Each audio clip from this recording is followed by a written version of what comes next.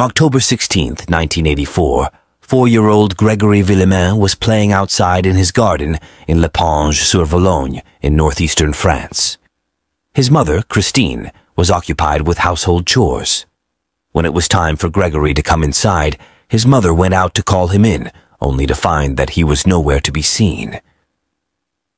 The case has remained a mystery for over 30 years, with over 3,000 newspaper articles, 50 academic theses, and 15 books dedicated to uncovering the truth. The disappearance of Gregory Villemain has captured the attention of the media, leaving many wondering who was involved and why. Nestled in the picturesque northeastern part of France, in the Vosges part of the Lorraine region, lies the charming village of Lepange-sur-Vologne. Surrounded by rolling hills and bordered by the enchanting landscapes of Germany, this village is a true gem known for its breathtaking natural beauty. The local economy thrives on agriculture and forestry, with vast forests providing resources for the local sawmills and paper mills. The fertile lands yield bountiful crops of wheat, corn, and potatoes from the numerous farms in the area, offering employment opportunities to the villagers. It is in this serene setting that the esteemed Villemain family made their home, marking the beginning of our captivating tale. In a town where whispers spread like wildfire, the Villemain family, with its extensive network of relatives, found themselves at the center of a chilling mystery. Little did they know that their peaceful existence would be shattered by the arrival of an enigmatic figure known only as the Raven. From the late 70s to the early 80s, this mysterious figure unleashed a campaign of terror upon the family, delivering ominous messages and sinister threats that plunged them into a nightmare. What began as a series of disturbing phone calls soon escalated into a full-blown ordeal, leaving the family grappling with the repercussions of the Raven's actions. As suspicion and fear gripped the once harmonious community, the Villemain family found themselves thrust into a harrowing ordeal that would forever alter their lives. The legacy of the Raven and the events of 1984 would cast a long shadow over the family, haunting them for years to come. The name itself, inspired by a renowned French film, would come to symbolize the dark chapter that unfolded in the heart of Lepange-sur-Vologne. The name was based on a famous French movie about a woman who discovers that her husband is cheating on her. Outraged by the betrayal of their husbands, she took matters into her own hands, orchestrating a sophisticated scheme to expose the infidelity rampant in their small village. Anonymously, she sent meticulously crafted letters to each wife, signed with the ominous moniker, the Raven. This fictional character soon became synonymous with the act of revealing secrets through anonymous correspondence in France. However, the tale took a dark turn when the enigmatic Raven targeted the Villemain family, unleashing a wave of unsettling phone calls and letters upon them. The caller's tactics ranged from eerie whispers to chilling death threats, leaving the family in a state of constant fear. Despite the relentless torment, it was clear that the 26-year-old Jean-Marie was not the elusive Raven. As a successful factory supervisor known as the Little Boss Man, Jean-Marie had garnered both admiration and resentment from his peers. This animosity towards him was mirrored by the mysterious caller who made their disdain for him known through their menacing messages. The Villemain family, perplexed by the caller's fixation on Jean-Marie, struggled to uncover the true identity behind the Raven. The primary target of the caller's harassment, Jean-Marie's success and recent marriage to the elegant Christine, only fueled the caller's hatred.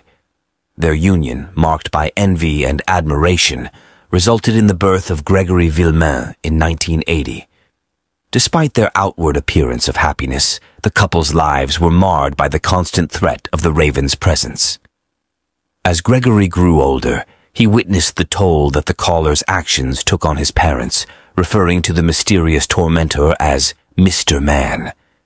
In a bid for peace, the family relocated to a serene house on the outskirts of town in 1983, hoping to escape the clutches of the Raven, but that wasn't the end. The individual who made the calls became increasingly fixated on Jean-Marie's success and began making threats against Christine. He would call Jean-Marie at his workplace and describe in detail the dangers he had set up for Christine. Despite the pressure from the Raven, Jean-Marie tried to remain resolute and not give in to the threats. The caller persisted, questioning Jean-Marie about his reaction if he were to set their home on fire. Despite feeling anxious, Jean-Marie refused to show fear or comply with the demands. In frustration, the Raven escalated the situation by threatening harm to their 3-year-old son, Gregory. The Raven cautioned Jean-Marie against allowing their son to play outside after school, warning of potential kidnapping. Jean-Marie, a devoted father, was outraged by the threat and warned the caller that he would take drastic action if his son was harmed. The Raven realized he had reached Jean-Marie's breaking point. Subsequently, the caller vanished for a year and a half, during which time there were no further communications with the Villemain family. It is possible that the family had informed the authorities and begun recording the calls, but this did not deter the Raven, who resorted to sending menacing letters instead. These letters not only contained vile threats, but also made direct references to Jean-Marie, who oversaw a group of 20 men. The contents of the letters were disturbing, with one promising to flay the family alive and others threatening to desecrate their graves. By 1984, there had been a year and a half of silence without any suspicious threats or hostile actions. The family believed that the Raven had disappeared for good. However, on October 16, 1984, Christine, Gregory's mother, picked up Gregory from daycare after work. Upon returning home, she played music while Gregory went outside to play in the front yard. When it was time for Gregory to come inside around 5 p.m., she discovered that he was missing. Christine was filled with anxiety, yet she remained somewhat composed as the Raven had been absent for a year and a half. She set out to search for Gregory, visiting the homes of his friends, but no one had any information on his whereabouts. Upon returning home, she received a call from her mother-in-law, who delivered the chilling news that the Raven had taken her son. The mother-in-law recounted how Michel, Jean's brother, had been informed by the Raven that Gregory's body had been disposed of in a nearby river. Christine immediately contacted the authorities, prompting a swift search for her missing son. Sadly, just a few hours after he went missing, at 9 p.m., Gregory's lifeless body was discovered floating in the river. Despite the tragic circumstances, he appeared peaceful, with his little hat covering his face and his arms bound in a peculiar manner. The police retrieved his body, revealing the heartbreaking reality of a young child's life cut short. As the investigation into the death of little Gregory progressed, the authorities interviewed numerous individuals in the vicinity. One individual came forward with an insulin needle they had discovered near the nearby river. Initially, the police suspected that a member of the Villemain family was behind Gregory's tragic demise, as they believed the perpetrator must have possessed intimate knowledge of the family's daily routines and habits. The case garnered widespread media attention, prompting journalists from all over France to journey to the small town in hopes of assisting in unraveling the mystery. Subsequently, on October 17, 1984, a letter was delivered to Jean-Marie and Christine's residence. The letter, postmarked from within the village on the day of Gregory's murder, contained a disturbing message. "Hey boss, I hope you're satisfied now. Money cannot bring back your son. This is my act of vengeance." The writer addressed Jean-Marie as boss, a moniker bestowed upon him due to being the sole family member to transcend the working class. Furthermore, the letter hinted at the writer harboring animosity towards multiple family members. Following the receipt of the letter, Gregory's funeral took place. On October 19, 1984, the entire family and town attended, alongside all the law enforcement officers, in hopes of scrutinizing the guests' expressions for any signs of suspicious behavior. Numerous French journalists were also present at the funeral, turning it into a major spectacle. They sought to capture images and footage of the purported event. Throughout the funeral, the police were specifically on the lookout for individuals who displayed a lack of emotion or erratic conduct. Meanwhile, the press was preoccupied with taking photographs and videos. Despite Christine's heartrending wails during the burial, the journalists persisted in their documentation. They captured numerous images and videos of the funeral, including Christine being carried away due to her inability to stand. Despite the diligent efforts of the police, the funeral did not provide any fresh leads in the investigation. Instead, it merely supplied additional material for the sensationalist journalists. The authorities proceeded with bringing in the remaining members of the village family for questioning. They opted to utilize a technique inspired by the Raven movie mentioned earlier, instructing all family members to write the same letter with both their right and left hands. Following this, the authorities informed the family that they would follow up once they had analyzed the handwriting. In addition to this, they interviewed distant relatives and family friends who had received calls resembling a woman's voice, leading the authorities to contemplate the possibility of multiple suspects. This Raven figure could potentially be a woman, a duo consisting of a man and a woman, or simply an individual imitating these voices. The authorities were now faced with the task of scrutinizing all the handwriting samples they had collected, along with the new information regarding the potential involvement of a woman in the crime. While experts analyzed the handwriting samples, the authorities pondered over the fact that the Raven had vanished for a year and a half. They questioned whether there had been a triggering event that caused the Raven to resurface in anger, as they were puzzled by the sudden silence. The only lead they had was that Jean-Marie's brother, Michel, had recently visited with his wife at Jean and Christine's residence. Michel harbored jealousy towards his brother's accomplishments and struggled to maintain steady employment.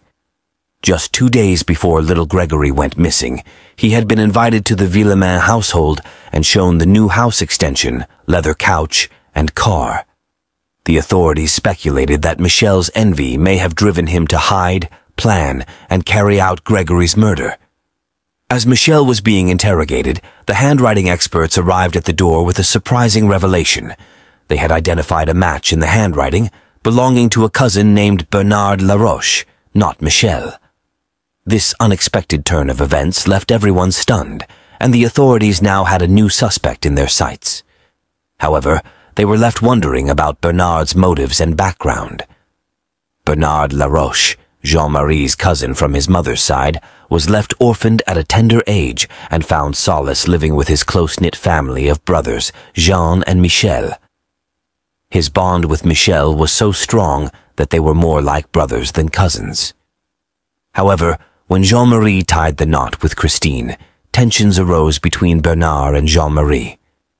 Bernard harbored a strong dislike for Christine, often criticizing her as arrogant, annoying, snobbish, and stuck-up. Jean-Marie staunchly defended his wife, insisting that Christine was simply misunderstood. This led to frequent clashes between the two. The police confronted Bernard Laroche with evidence that his handwriting matched that of the Raven's letters, demanding an explanation. Bernard claimed to have an alibi for that day, stating that he was with his sister-in-law, who was married to Bernard's brother and had no connection to the Villemain family. Bernard insisted that he had been in her company the entire time and that it was impossible for him to have been at the river. The authorities then notified Bernard that they would be interrogating his sister-in-law to confirm his alibi. Subsequently, the investigators brought in Bernard Laroche's sister-in-law, the 15-year-old Muriel, who asserted that she had been with him on the day of Gregory's disappearance. She assured the police that Bernard was speaking the truth. However, as the interrogation progressed, a shocking revelation surfaced, adding layers of complexity to the investigation. Muriel eventually confessed to fabricating her initial story and disclosed that they had not remained at home as she had previously stated. Instead, Bernard had fetched her from school and they visited a stranger's residence. It was there that Bernard took a 4-year-old child and they drove to a nearby river. Bernard exited the vehicle with the child and returned alone. At the time, Muriel did not think much of the situation. She came clean about everything. Finally, after numerous days, the authorities obtained a genuine confession, and the strategy of analyzing handwriting proved effective. The police informed the judge about Muriel's admission, emphasizing that they required the judge's authorization to detain Bernard. Consequently, the police had to secure an arrest warrant from the presiding judge, Judge Lambert, based on Muriel's confession. However, upon approaching him, he declined to hear her testimony due to the upcoming weekend. This decision was unprecedented for a judge, particularly in a case that had garnered national interest. Instead, he proposed that they release Muriel to Bernard's custody and instruct her not to disclose anything until Monday. Following the judge's guidance, the police sent Muriel home with Bernard. This course of action was unexpected, as Muriel could have easily divulged her confession to Bernard, prompting him to flee or worse, leading to a change in Muriel's statement. Upon revisiting the police on Monday, Muriel stood by her initial statement without wavering, despite the potential for external influences. She reiterated her account to Judge Lambert, solidifying Bernard Laroche as Gregory's killer. Following this, Muriel's identity was carelessly disclosed by Judge Lambert on television, sparking outrage in the village. The aftermath saw Muriel facing scrutiny and accusations of being physically assaulted by her own family for her role in Bernard's arrest. However, a week later, Muriel recanted her confession on TV, alleging coercion and threats by the police. Consequently, Bernard Laroche was released due to lack of evidence, including the dismissal of handwriting analysis tainted by irregularities. The situation escalated when Gregory's father, Jean-Marie, publicly expressed his intent to take matters into his own hands if justice was not served, hinting at potential violence ahead. At this stage, the media had significantly influenced the narrative surrounding this murder, which was quickly evolving into a scandal. Judge Lambert's decision to disclose Muriel's name on television, followed by Muriel's appearance claiming mistreatment by the police, and Jean-Marie's televised vow to take matters into his own hands by killing Bernard, had all contributed to the situation spiraling out of control. The media's involvement had led to a proliferation of misinformation, with uncertainties surrounding the alleged threats made by the police towards Muriel. While she asserted that they threatened to send her to a reformatory, the veracity of her claims remained in question. Moreover, there were speculations that family members had coerced her into retracting her confession after the judge's revelation. Amidst these developments, 4 unexpected witnesses emerged, alleging to have seen Christine, Gregory's mother, at the post office on the day of the murder, a detail she had not disclosed to the authorities. This revelation prompted the police to scrutinize Christine's involvement in her son's tragic demise. Despite Christine's assertion that she had visited the post office on Monday, October 15, 1984, the day prior to Gregory's disappearance, the absence of a postmarked date on the receipt she had sent raised doubts about the timeline. Consequently, the police began to focus their inquiries on Christine, suspecting that the individual who had posted the letter might be linked to Gregory's murder. The journalists covering the murder case of Gregory Villemain were split into 2 factions, those who suspected Christine's involvement and those who did not. Judge Lambert relished the spotlight the case attracted from the national media of France. He made a point to pose for photographs and even requested journalists to capture him in candid moments, such as shopping at a market. All of this was captured on an audio recording that would later be made public. As these images made their way into newspapers, Judge Lambert found himself torn between convicting Bernard or Christine. Regardless of his decision, he lacked concrete evidence against either of them. Rumors circulated among journalists that Lambert harbored feelings for Christine due to her striking beauty and charm. She appeared ageless and bewitching, captivating all who laid eyes on her. Consequently, Christine swiftly became France's most reviled woman. If she were found guilty and imprisoned, she would be deemed the worst of mothers. Conversely, if she were acquitted, it would be attributed to the judge's affection for her. This narrative was relentlessly perpetuated by the media. Amidst the chaos, Christine and Jean-Marie opted to sell their home and attempt to conceive once more. They struggled to cope with the press harassment and the loss of their young son. Encouraged by loved ones, they embarked on the journey of welcoming another child into their lives, hoping it would provide them with solace. In 1985, Christine and Jean-Marie welcomed a set of twins. Despite this joyous occasion, the media continued to vilify Christine, with even a police officer criticizing her attire as too provocative for a grieving woman. When news of Christine's pregnancy broke and her baby bump became visible, accusations arose that she was exploiting her condition to evade punishment and garner sympathy. The authorities summoned her once more for interrogation, honing in on the baseless allegations of infidelity and the paternity of Jean-Marie's child, Gregory. They requested her to undergo a handwriting examination and replicate the Raven's letters using both her right and left hand, a task she completed before heading back home. Christine and Jean-Marie anxiously awaited the outcome of the handwriting analysis. With no incriminating evidence against Christine, these tests would serve as confirmation that she was innocent of any involvement in Gregory's tragic demise, allowing the couple to finally shift their focus back to their lives. However, a few weeks later, on March 25, 1985, the media reported that the judge had verified the match of Christine's handwriting. This news shattered the mother, leading her to stop eating, suffer a breakdown, and require hospitalization. During this period, she tragically lost one of her twins due to the stress induced by the judge's actions. The judge delivered the devastating news that she would be arrested and tried for her own son's murder.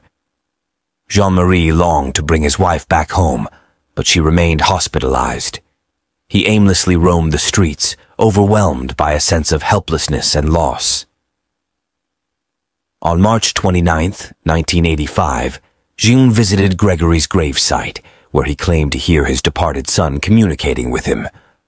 Consumed by anger and despair, Jean drove to Bernard Laroche's residence and fatally shot him in front of his family with a shotgun. Overwhelmed with regret, he rushed to the clinic to confess to Christine and seek forgiveness for his actions. Subsequently, he surrendered himself to the authorities. He was found guilty of murder and sentenced to 5 years in prison, with credit for time served awaiting trial and a partial suspension of the sentence. Jean was released in December 1987, having served 2.5 years behind bars. Meanwhile, the media frenzy surrounding the shocking sequence of events reached a fever pitch. Christine, pregnant and now without Jean, was left to confront the aftermath on her own.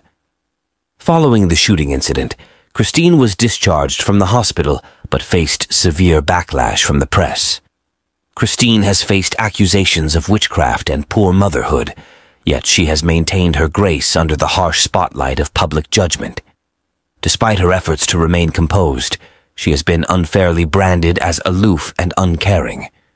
Adding to the turmoil, gossip has emerged suggesting she eloped with another man just before her marriage to Jean-Marie. There are whispers that she never desired marriage, motherhood, or the burden of a son. Even Judge Lambert has spread a scandalous tale of Jean-Marie allegedly striking her for overcooking steaks he had brought home. While the story seemed implausible, the judge shared it with the press, intensifying the public's condemnation of Christine. The media has portrayed her as increasingly bitter, especially towards mothers who endure abuse or feel constrained by their children. As a result, headlines now depict her as a malevolent witch who sacrificed her own child. The magistrate made the decision to detain Christine due to the escalating public outcry.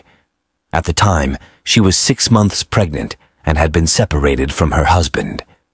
Despite the lack of concrete evidence, Christine was accused of Gregory's murder in July 1985. She embarked on an 11-day hunger strike in protest, with Jean-Marie following suit. Following an appeals court ruling that highlighted the weak evidence and absence of a clear motive, Christine was released. 2 months later, she gave birth to her son and was paid by journalists for photographs of her cradling him. Christine agreed to this arrangement as she and Jean-Marie had lost their home and needed to cover legal expenses. Despite the family's financial struggles, the images were later used in a malicious article insinuating that she would harm her next child. It was intriguing to discover that the same trio of journalists were writing under various aliases for numerous media outlets, creating the illusion that Christine was universally despised when, in reality, it was only those three individuals. Christine's health deteriorated later that year, leading to an overdose on tranquilizers and a hospitalization, fortunately without fatal consequences. In 1987, the presiding judge, Judge Lambert, was removed from the case upon revelations of his baseless arrest of Christine and involvement in underhanded dealings. He had been orchestrating meetings with journalists at the market to spread unfounded rumors and accusations against Christine. A new judge took over, conducting a comprehensive re-evaluation of the case. During his year-long hiatus, Judge Lambert penned a book on the case, portraying Christine as a captivating yet manipulative and malevolent figure causing public confusion. However, the new judge refused to be swayed by his predecessor's biased views and conducted a thorough investigation. Ultimately, Christine and her son were granted a reprieve. The second judge opted to pursue the insulin trail in the Gregory Villemain case, as it was logical that the child appeared serene when discovered in the river. Upon scrutiny, it was revealed that the sole individual in the family with access to insulin prescriptions was Bernard Laroche's mother-in-law, who suffered from diabetes. Nevertheless, the Laroche were less than cooperative during interrogation. Subsequently, a cunning journalist managed to deceive the second judge into an interview, covertly recording the dialogue. In the recording, the second judge disclosed his belief that the Laroche were culpable and that Bernard was the perpetrator. The journalist leaked the recording, resulting in the removal of the second judge from the case. Shortly after, he was discovered in a comatose state in his lodge following a heart attack. Following his coma, the second judge experienced amnesia and could not recollect the case of Christine and Gregory. A third judge was then appointed to oversee the case. After reviewing the second judge's work, the judge determined that there was insufficient evidence to incriminate Christine. Consequently, all charges against her were officially dismissed on February 2, 1993, and her innocence was publicly proclaimed. Despite this, none of the journalists who defamed Christine expressed regret for their actions. In 2000, authorities sought to examine the DNA, as all the letters from the Raven bore a licked stamp. However, when they endeavored to analyze the DNA, it was revealed that the letters had not been properly preserved as evidence, rendering the DNA nearly unusable. Despite the case garnering attention, there were no significant advancements, and the case went cold in 2001 after DNA testing on a stamp affixed to one of the Raven's letters yielded no fresh evidence. In 2004, 3 years following the final DNA examination, the Villemain were at last granted a sumptuous compensation of €35,000 by the court for the profound personal suffering they endured as a result of the mishandling of their son's case. The scrutiny of cameras, the time spent in confinement, the unjust accusations, such burdens were too heavy for any parent to bear. And let us not overlook the years of living in constant dread, uncertain of when or where the enigmatic Raven would strike next. Fast forward to 2008, and investigators found themselves once more meticulously examining the evidence. At the behest of the Vietnamese, they conducted additional tests to search for DNA on Gregory's restraints and certain letters. Could this be the breakthrough they had been eagerly anticipating?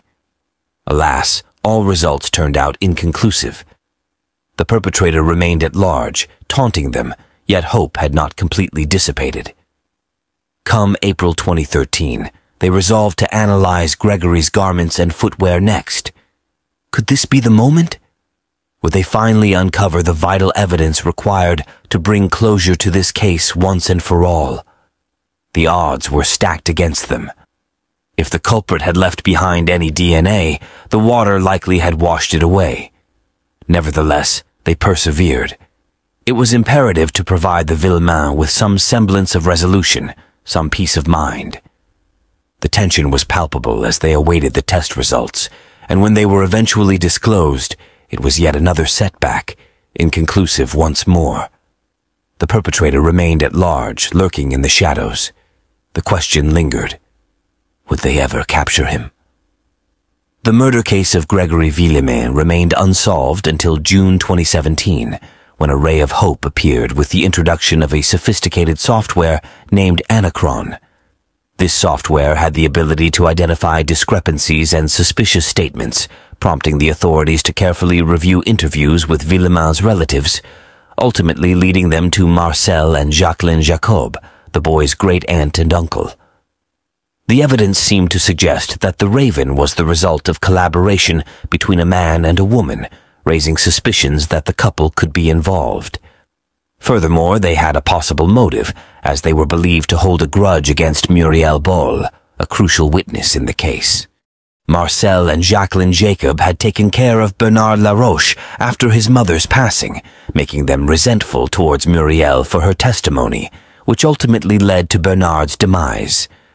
The police were also delving into the reasons behind Muriel Boll retracting her statement about Bernard and the alleged assault on her that prompted her to change her narrative in the media. As the investigation progressed, tensions escalated and the suspects were finally interrogated.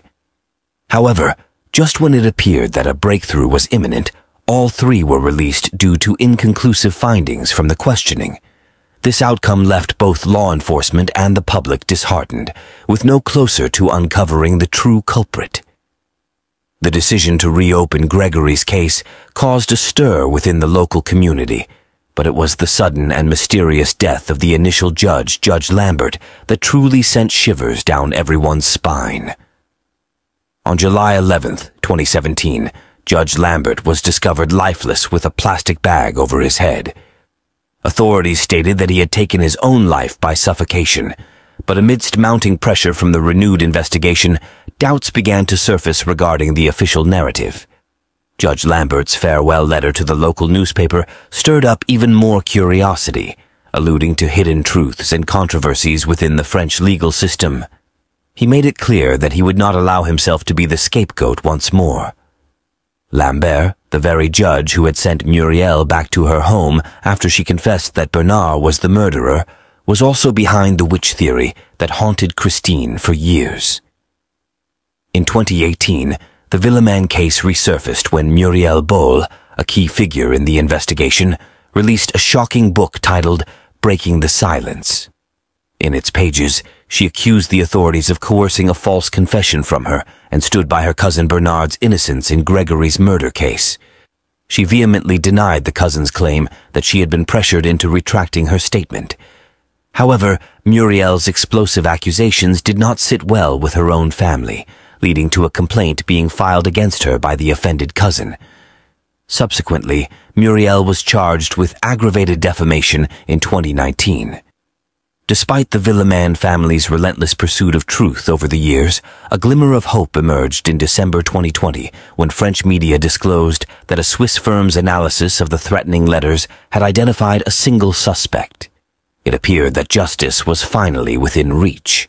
Yet, in a cruel twist of fate, the suspect's identity remained undisclosed, plunging the family back into the abyss of uncertainty and anguish. As the new year began, the Villemains persisted in their quest for justice. In January 2021, an appeals court in Dijon granted their plea to compare DNA samples from the evidence with those of their extended family. However, with each passing day and no concrete answers in sight, the family's aspirations for closure dwindled. The Villemain family's ordeal serves as a poignant illustration of the heartless and irrational aspects of crime. Despite their unwavering determination, the family continues to struggle in their search for the solace and closure they yearn for. Instead, they are burdened with a painful emptiness, constantly tormented by the enigma surrounding the fate of their dear little Gregory. The mystery of his tragic death still lingers, unresolved.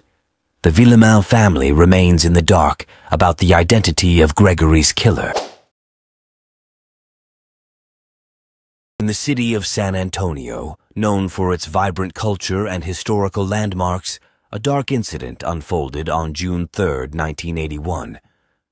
A young girl mysteriously disappeared, leaving the community in shock and concern. The following day, a tragic discovery was made in Comal County, Texas. A lifeless body bearing the signs of a violent crime was found. The victim had been shot multiple times in the head, and her clothes had been torn and removed.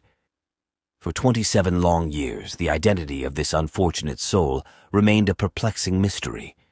The case persisted, spanning 4 decades, until it finally reached its climactic resolution in 2023. One may wonder, what caused such a prolonged delay in solving this case? Why was the victim not identified for such an extensive period of time? San Antonio, being the 7th most populous city in the United States and the 12th most populous in North America, is a bustling metropolis with a rich colonial heritage. It attracts visitors from around the world, drawn to its iconic landmarks such as the Alamo, the Riverwalk, and the San Antonio Missions National Historic Park. This city, known for its affordability and family-friendly environment, harbored a hidden darkness unbeknownst to many. During the 1970s and 80s, San Antonio became a focal point for numerous crimes, and this cold case became a part of the unfortunate series of events that plagued those times. On June 4, 1981, the partially clothed body of a young girl, estimated to be between 17 to 20 years old, was discovered south of New Braunfels, Texas. The location of the grim find was between the northbound access road and Interstate 35. Upon examination, it was determined that the girl had been strangled and shot 6 times in the head with a .25 caliber pistol, a weapon small enough to fit in the palm of one's hand. With limited information at their disposal, law enforcement authorities embarked on the challenging task of identifying the victim. Initially, the cause of death was not confirmed, but Comal County Justice of Peace R.G. Blanchard later clarified that the girl had succumbed to the gunshot wounds rather than the strangulation. The girl's attire was absent from the scene, leaving her with only a vibrant blouse, white socks, and her bra pulled behind her neck. Despite the initial examination indicating no signs of violation, the investigators held a different belief. They were convinced that the victim's body displayed clear indications of harassment and violation, suggesting that she may have fought fiercely for her life. 1 gunshot was found just above her right eye, while the other 5 were located behind and above her right ear. No weapons were discovered at the crime scene, leading the police to suspect that she had been murdered elsewhere and then dumped on the roadside. The Comal County Sheriff's Department made a plea for assistance in identifying the victim, but unfortunately, they received no valuable information. From the very beginning of the case, the top priority was to establish the identity of the young victim. In an effort to obtain a positive identification, DNA was collected from her fingernails, and a facial sketch was created and distributed on posters throughout the city. Despite exhaustive efforts to uncover her identity, the police were met with disappointment as no one in the area or nearby recognized the girl from the posters. Moreover, her DNA sample proved futile in identifying her, as DNA testing was not widely utilized at the time, leaving her true identity unknown and intensifying the urgency of the case. It was a sorrowful outcome for the officials that she had to be laid to rest in New Braunfels Cemetery, Texas, under the name Jane Doe. According to the police's theory, the young victim was abducted and subjected to sexual assault. When she resisted, she was strangled and shot. Her lifeless body was then abandoned on Interstate 35 near New Braunfels, Texas. However, their assumption lacked concrete evidence or any substantial proof. During the years 1976 to 1981, Interstate 35 in Texas was notorious for criminal activity. The hunting ground became a haunting reminder of the heinous crimes committed by a killer or killers who targeted vulnerable hitchhikers and stranded motorists. Over the course of 5 years, at least 22 innocent lives were claimed, including that of a young girl whose fate was intertwined with this grim tale. Initially, suspicion fell upon a notorious serial killer named Henry Lee Lucas, who had been on the loose and accused of numerous murders during that period. However, it wasn't until 2 years later, in 1983, that Lucas was apprehended and confessed to the young girl's murder. Alongside him, another serial killer named Otis Toole also admitted to a string of killings during that dark era. While Lucas received a death sentence for a separate homicide conviction, the subsequent retraction of his confessions in 1985 left several cases, including the unidentified girls, unresolved. Despite the renewed investigations following Lucas's acquittal in 1981, the search for the truth became increasingly challenging without knowledge of the victim's identity. Years passed, and the Comal County Sheriff's Department faced a multitude of perplexing mysteries with no tangible leads to pursue. All they possessed were the victim's DNA, a photograph, and the location where she had been left to perish. Even interviews with individuals in the vicinity yielded no plausible explanations. The case grew increasingly bleak, and hope began to wane. Eventually, the investigation went cold, though it remained open. Nearly 3 decades later, in 2008, the Texas Rangers Unsolved Crimes Investigation Program decided to revisit the case. While reviewing missing person reports, they stumbled upon one that matched the description of the victim from the 1981 time frame. Subsequently, the Texas Rangers met with the family who had filed the missing persons report, reigniting a glimmer of hope in the pursuit of justice. Sandra DeLeon, a resident of the West Avenue area in San Antonio, was the individual who filed the report. Upon seeing the victim's profile, Sandra and her family immediately recognized the 18-year-old girl as Carol, Sandra's older sister. This revelation provided the police with a renewed sense of hope. After conducting further DNA testing with the family, Carol's identity was officially confirmed. For 27 years, she had been known as Jane Doe until she was identified as Carol Joyce DeLeon in 2009. Carol was born on February 18, 1963, in Bexar County, Texas, USA, to Rodolfo DeLeon and Ramona Vara. She had a younger sister named Sandra, with whom she grew up. Unfortunately, there is limited information available about her family. Carol resided in the West Avenue area of San Antonio, Texas. On May 28, 1981, she graduated from Thomas Edison High School, just a few days before her untimely demise. Following her graduation, Carol found herself with ample free time and decided it was time to embark on an independent life. She discussed her plans with her family, who supported her decision to move out and start her own life now that she had turned 18. When questioned about Carol's whereabouts on the day of the incident, her family believed she had gone out with friends to spend the evening. The family did not file a missing persons report because they assumed Carol had followed through with her plans to move out. However, after not hearing from Carol for many years, Sandra, her sister, filed the missing person report in 2007. During the investigation and interviews with individuals who knew Carol, it was discovered that she had attended a nightclub in San Antonio on June 3, 1981. No one had any sightings of Carol after that incident, leading the police to strongly believe that she had gone missing shortly after leaving the nightclub. Despite the case going cold for 26 years, from 1983 to 2009, the police department received a breakthrough in the form of new DNA testing technology in 2010. This technology provided them with an unknown DNA sample extracted from the victim's body. The question arose, did this foreign DNA profile belong to her killer? The new DNA sample was entered into the combined DNA index system, but unfortunately no matches were found, as reported by the Texas Department of Public Safety. In an effort to gather more information, investigators shared details about the case on various websites and forums, urging anyone with knowledge to contact the Texas Rangers. A photograph of Carol and an unidentified male individual was also posted on the Texas Department of Public Safety website. Thanks to the assistance of the public, the male subject was identified and subsequently cleared as a suspect by investigators. However, his identity was never disclosed to the public. With no viable suspects, the progress in the investigation once again came to a standstill, and the case remained cold for the following 8 years. In 2019, investigators reportedly obtained another DNA sample, which was subjected to genetic genealogy testing.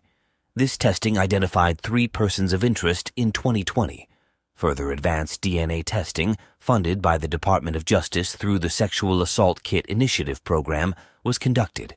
As a result, 2 of the initially suspected individuals were cleared and eliminated from the case.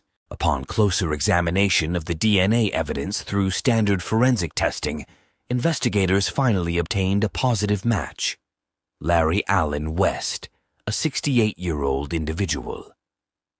In November 2021, investigators conducted an interview with Larry Allen West at his workplace. According to reports, he claimed to frequent bars in the area and engage with younger women, but he denied having any knowledge about Carol or her disappearance. In March 2023, investigators concluded that Larry West's DNA was the closest match to the evidence found on DeLeon's body. West willingly provided a DNA sample to aid in the investigation. During interviews with West's ex-wives, it was revealed that he had a history of violence. One of his ex-wives even recounted a disturbing incident where West allegedly assaulted and forced her into intercourse during their short-lived marriage. After 3 years of accusations and thorough investigations utilizing modern scientific methods, Larry West was finally apprehended by the police on June 13, 2023. He was subsequently booked into the Bexar County Jail on a $125,000 bond. However, West managed to secure his release by paying the required sum of money on Friday, January 14, 2023. It is important to note that West is scheduled to appear in court again to face murder charges. In 1998, the vibrant and caring Lisa Valdez, a software analyst from San Francisco, met a tragic end in her own home, leaving her community in shock. The horrifying discovery of her decomposed body, bearing 21 stab wounds, unveiled a brutal crime scene that haunted investigators for years. Despite the presence of crucial evidence such as DNA and fingerprints, the identity of her killer remained elusive for over a decade. It took a painstaking 13 years for justice to finally catch up with the individual responsible for her untimely demise. This chilling tale raises questions about what could have driven someone to commit such a vicious and personal attack on a woman known for her kindness and affection. Furthermore, it begs the question of how the perpetrator managed to evade justice for such a prolonged period, despite leaving behind significant evidence at the crime scene. Let us delve into the intricate details of this perplexing mystery. Lisa Christine Valdez, born on September 6, 1961, was a woman whose vibrant personality and caring nature endeared her to those around her. While little is known about her early life, at the time of the incident, she resided alone in a San Francisco condo. Her friends and loved ones often described her as a ball of energy, overflowing with kindness and affection. Little did they know that this compassionate soul would soon fall victim to a savage and senseless crime. On the evening of May 16, 1998, Lisa hosted a dinner party filled with laughter and good company. As the night drew to a close, her last guest, her mother Helen, bid her farewell and left around midnight. The following day, on May 17th, concerns arose among Lisa's friends and neighbors when she failed to attend her usual Sunday dance class. Upon returning from a weekend away, one of her neighbors noticed something peculiar about his own condo door. The lock had been tampered with, the metal frame was bent, and there was a peculiar mark, possibly stained with blood, on the door. Concerned, the neighbor reported the incident to the building manager without involving the police. Little did anyone suspect, behind Lisa's closed door, a tragedy had already taken place. On May 20th, 1998, what was supposed to be a typical Wednesday morning turned into a chilling reality. Lisa Valdez's housekeeper arrived at her San Francisco condo, ready for her usual cleaning routine. However, When she attempted to open the door, it remained stubbornly stuck. Something heavy obstructed it from the inside. Peering through, she caught sight of what appeared to be a woman lying on the floor and heard a man's voice. Assuming she had stumbled upon a private moment, she hastily retreated. 2 days later, the building manager, alerted by a strong odor, entered Lisa's unlocked condo. Inside, he discovered her decomposed body, partially clothed and bearing multiple stab wounds. It was evident that this was no accidental or natural death. Inspector Ronan Schuldis, upon arriving at the scene, was struck by the brutality of the crime. Lisa had not only been killed, but also subjected to mutilation, indicating a personal vendetta against her. Notably, Lisa's family pointed out her unusually short hair, a departure from her typically long locks. They believed the killer had taken it as a macabre trophy. Examining the crime scene, investigators observed the apartment's disarrayed yet undisturbed state. There were no signs of a robbery or struggle, and nothing appeared to be missing. The puzzle deepened. Who could harbor such violent intentions towards Lisa, and what could be the motive? The evidence suggested a deliberate attack fueled by personal animosity rather than a random act of violence. As investigators delved further into the case, they faced the daunting challenge of unraveling the enigma surrounding Lisa Valdez's tragic fate. Detectives uncovered evidence indicating a struggle had taken place. Lisa valiantly fought against her assailant, resulting in defensive wounds on her hands and blood splatters around her bed. The scene was chaotic, with items like her bedsheet, pillows, and torn underwear stained with blood. Additionally, 2 Band-Aids were found in the toilet, likely discarded by the perpetrator, along with a partial fingerprint under the toilet seat. Despite exhaustive efforts to match the print to known suspects, no match was identified. Insights from neighbors further shed light on the situation. One neighbor heard a loud noise from Lisa's apartment in the early hours of May 17th, followed by slamming doors and footsteps downstairs. Another neighbor noticed a blood smear on Lisa's door, similar to one left during a nearby attempted break-in, raising suspicions.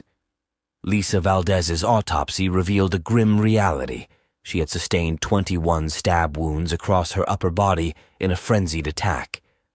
The assailant targeted her chest, neck, jaw, and face within a short span of time, resulting in fatal injuries due to blood loss. However, due to the advanced decomposition of Lisa's body, crucial details such as the time of death and the nature of the physical assault remained unclear. With a plethora of physical evidence at the crime scene, forensic analysts faced the challenge of prioritizing items for DNA testing. Among them, the leading forensic scientist, Alan Keel, focused on pillow number 22, intrigued by its unique blood pattern suggesting multiple sources. By extracting DNA from the stains, he confirmed the presence of Lisa's DNA along with an unidentified male's, a potential breakthrough in the investigation. While analysts delved into the evidence, homicide inspectors Armand Gordon and Curtis Cashin meticulously interviewed witnesses, including guests from Lisa's final dinner party and individuals who had recent contact with her, in an effort to reconstruct Lisa's final moments, establish crucial timelines, and identify potential leads. As the investigation progressed, every detail unfolded like a crucial piece of a puzzle, guiding the diligent detectives closer to unraveling the perplexing mystery surrounding the brutal murder of Lisa Valdez. Inspector Cashin meticulously examined Lisa Valdez's answering machine, revealing a list of 40 recent callers. Among them was Albert Robinson, an acquaintance who had shown romantic interest in Lisa. Despite their past friendship and regular lunch or coffee meetings, Lisa did not reciprocate his feelings. However, Albert was swiftly eliminated as a suspect when his DNA did not match the evidence found at the crime scene. Another potential suspect, Albert Cato, had asked Lisa out on a date recently, but their plans fell through when Lisa stopped returning his calls, even though she had invited him to her dinner party. Albert Cato's DNA and fingerprints did not match those discovered at the scene. In total, inspectors investigated 10 male suspects, collecting DNA samples and fingerprints for comparison.